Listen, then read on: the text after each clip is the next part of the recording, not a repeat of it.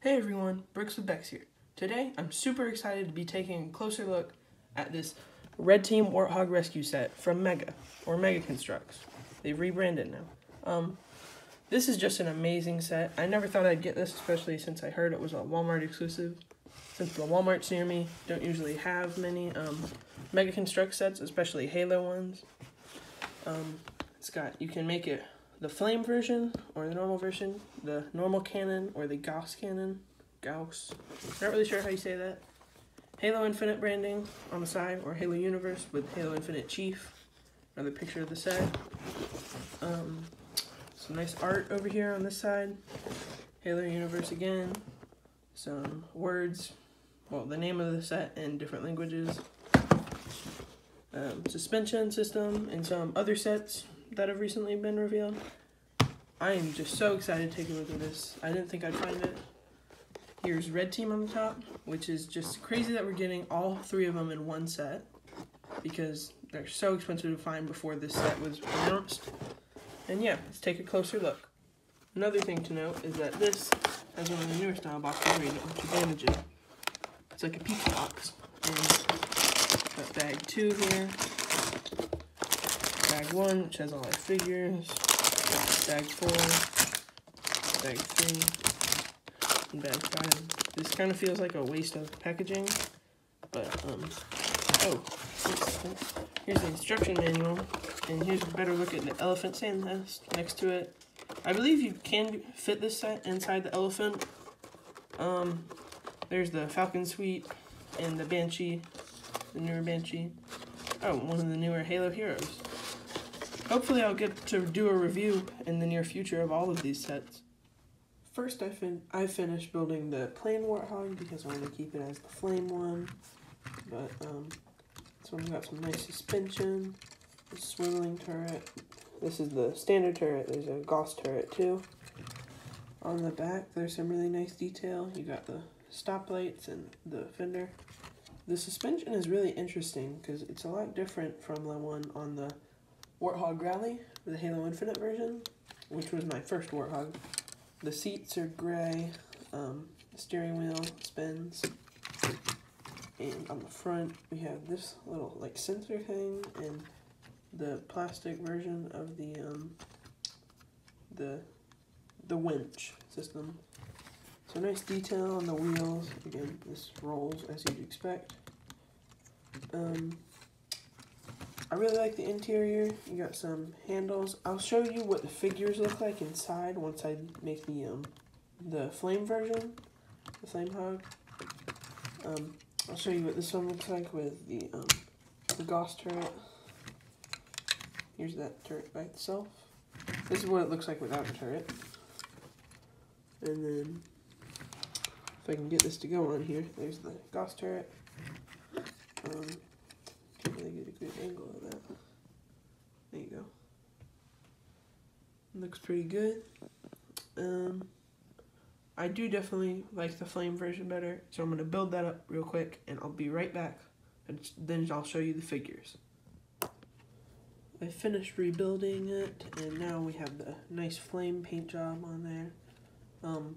I love the yellow, and the orange accents are very nice for the flames, and one thing I don't understand was like with this piece right here, why did they just print it instead of having it be fully yellow? Also like this one right here, right there. But it looks wonderful, and let's put those figures in there. Now this looks good. We've got all 3 members of Red Team, which you'll get a closer look at in a second. Oh my goodness. Well, there's another thing that's a little bit fragile. Got all 3 members in there. Got Douglas right here, Jerome and Alice on the cannon. I think they look great in this vehicle. They do blend in a little bit, and yeah. Well, we'll get a closer look at the figures in a second. This uses a darker windscreen than the Halo Infinite one, and it's funny. It seems a little bit smaller. I think that's because it's a little like more bulky than the other one. It looks a little more toyish, but I don't mind that. One thing I did notice is because these are printed, there's a few scuffs on mine. Hopefully that's not a full-on production issue for everybody else, because I remember on the last Flame Warthog, that was a big problem. It seems a little better here though. Alright, let's take a look at those figures.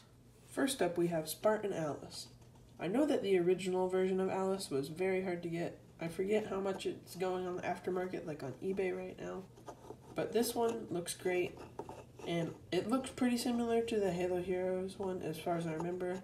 She's got the skull and crossbones logo that indicates that it's Alice and not just Douglas, because their armor otherwise is pretty similar. Got this nice helmet.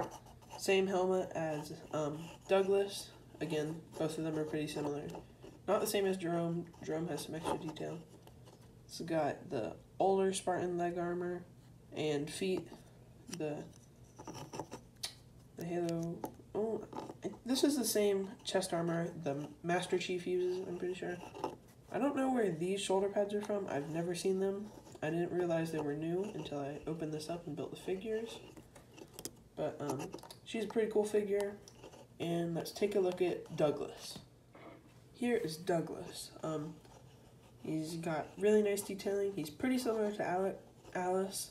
The only thing that's different is this emblem on his shoulder that looks to be like a falcon or something. My camera won't focus. Okay, well, you can see it. Okay. He's dual wielding his SMGs. I believe I've never played Halo Wars or Halo Wars 2, but I think he has dual SMGs. Oh, and speaking of weapons, Alice, she has a older style shotgun, which I prefer over the new shotguns. And both of those weapons are in black. Pretty similar to Alice. This one, I think I like the emblem on Alice's shoulder better, just because it, I'm not really sure actually. I just like it better. I prefer it. One thing I did just notice is that Alice uses the male torso, so that shoulder, I mean not that shoulder, that chest plate will fit even though she is a woman, which I wish you could use both of them on it, but I don't think it would fit right. Alright, let's take a look at Jerome. Last and definitely not least is the leader of Red Team, Spartan Jerome. He has the Spartan symbol on his shoulder. He's got red markings on the top of his head and on his chest plate. He has the most printing out of all of them. He's pretty similar still. One thing I don't understand is why they gave him a gray assault rifle instead of a black one. The other two figures have black weapons. I could have sworn it was black, but when I opened it up, it was gray. It's my favorite figure in the set. Although he does not come with his Spartan laser that he uses in Halo Wars, but you could easily give him one.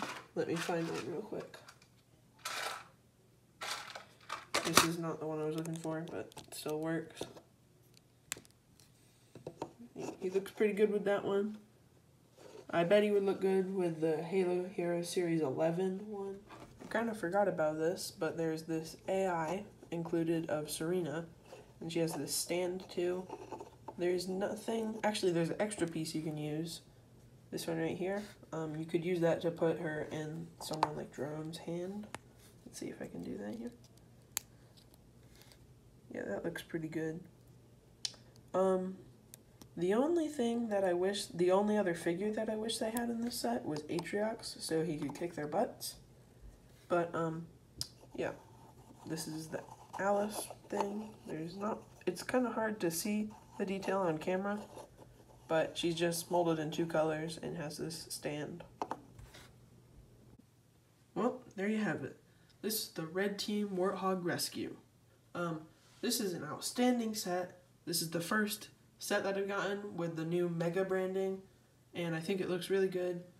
I think I like the design of the Halo Infinite Warthog better, but the customization and value for the set is a lot better than that one, especially because you get all of Red Team instead of just some Jackals, one Marine, and Master Chief, which we get a lot. I like how you can interchange the cannons. What I don't understand is they made this came in gray instead of green like the other one, and if you just want to build the flame hog, you get some nice extra pieces too.